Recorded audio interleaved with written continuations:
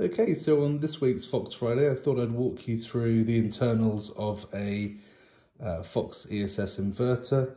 This is the AC charging equivalent of a H1. So this is an AC1 5.0, exactly the same as a H1 5 kilowatt model, with the difference being that the PV inputs are all blanked off.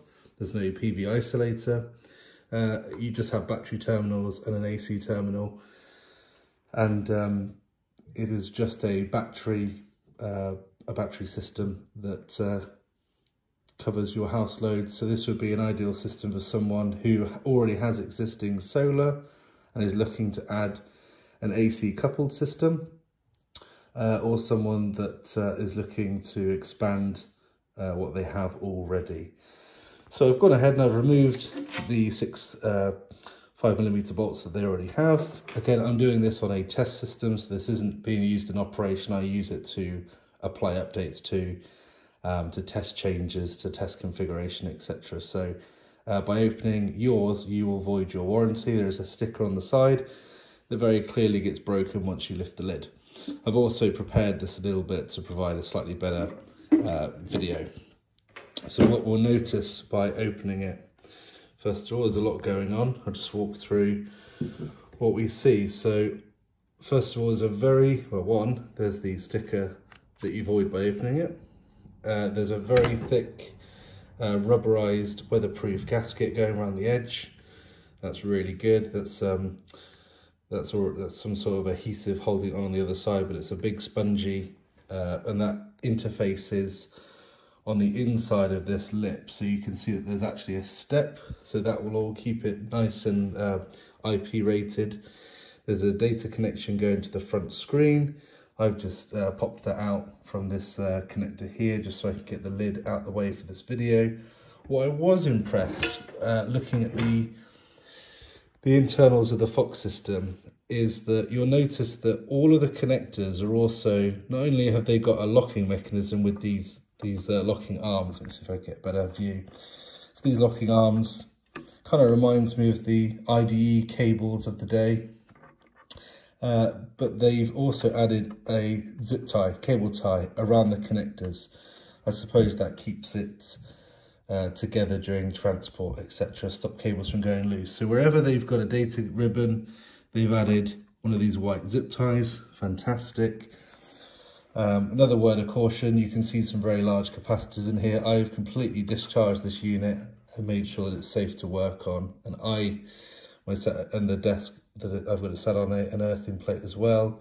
So this isn't something that I would want to encourage, but a lot of you have seen these boxes on your wall, in your garage, in your loft, and wonder what's behind the faceplate. So this is just a bit of an explanation into it, and just to have a look over it as an electrical engineer, the sort of quality of the connections. So I'm really impressed the fact that they are belts and braces by putting, it's just a simple solution like a cable tie over data ribbons to stop them from working their way out. All of the other connectors typically, let's see if I can get that to focus, have a locking connector. We've talked about fans and cooling, so the little whirling you can hear when these fans are when these inverters are maxed out over 50 odd Celsius, this is the fan you can hear. There's the details of that fan. I'll pause on that for a second as well so you can have a look at it. That fan traces this black cable underneath this board, so I can't quite see the fan header, but I imagine it's going to be something that's not only replaceable but possible to get a higher quality fan if you want to go down the route of some people upgrade fans inside of internet routers and things like that to make them more powerful and quieter. But yeah, there is a fan. I've only ever heard it running when this inverter is at its top operating temperature, which I believe is around 50 degrees Celsius. It's missing all of the solar gubbins, so I'd expect to see on this side the solar connections, the MPPT trackers, all of that looks like it solders onto these connections here. So this area will be populated if this was a H1. What else to really call out? Just everything is really well connected. So on this side, you've got the DC to AC conversion going on behind the back. So all these large thick cables go into this sort of secondary piece. And you can see that on the inverter side, this module here appears to be where the DC to AC conversion's happening. You can see the fins, they keep this cool, the place where that's the Wi-Fi data stick there. This is an older model, so generation 1, so it has Ethernet, although that's been disabled on newer firmwares. That's the COM port connection there, and obviously the battery connection, and with all these PV inputs being blanked off. So the mains AC would come in from this side, go to those terminals. They have a plug that connects to that. Goes through all of this. It looks like it terminates in the thicker wires if you follow them. Go through this capacitor block, but also go into that module on the back. See if we can see anything under here. Again, the cable ties holding all the daughter boards together. But yeah, it all looks very well laid out. It's all PCBs. You'll notice that the PCBs have got that sort of protective resin coat over the top of them as well. There's some dip switches here that are sealed off. Looks like a couple of them have actually been pierced from the factory.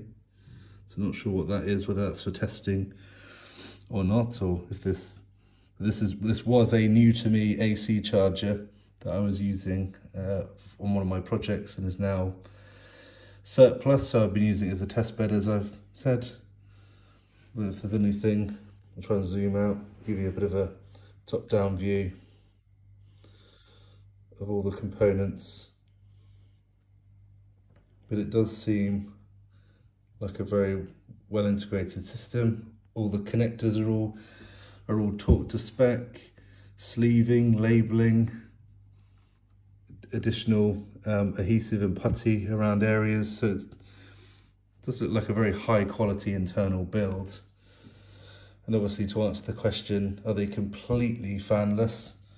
Well, no, there is a fan there when it operates at its highest end. I did just notice something interesting, and that's that the Ethernet port on the outside is actually just a pass-through to an Ethernet connection here. So I'll have to have a look at the something that's a bit newer that doesn't have an Ethernet port on the actual external. I wonder if the internal Ethernet port's there. Not that it makes a lot of difference, because it's disabled at a software level in the newer firmwares, but it's just always interesting to see what's going on. So I don't think there's anything you can see. These are the battery connectors, so it goes through. Got a little Farad block here, going straight into the DC plus, DC negative. But yeah, a really high quality, and this has been in an outbuilding, and you can see that it's absolutely dust-free, damp-free, no signs of corrosion. So that main seal around the enclosure seems to be doing its job. You can even look at the welding. I mean, it's really high quality. It's obviously a machine weld, but really high quality welding all the way throughout the enclosure. Try and get some of the chip names as well. Some people like to look those up. Some caps, some diodes, some relays. These don't seem to have anything labelled on them. But yeah, if you're interested what lies behind a H1 or an AC1 inverter, it's going to look very similar to this. Thanks for watching.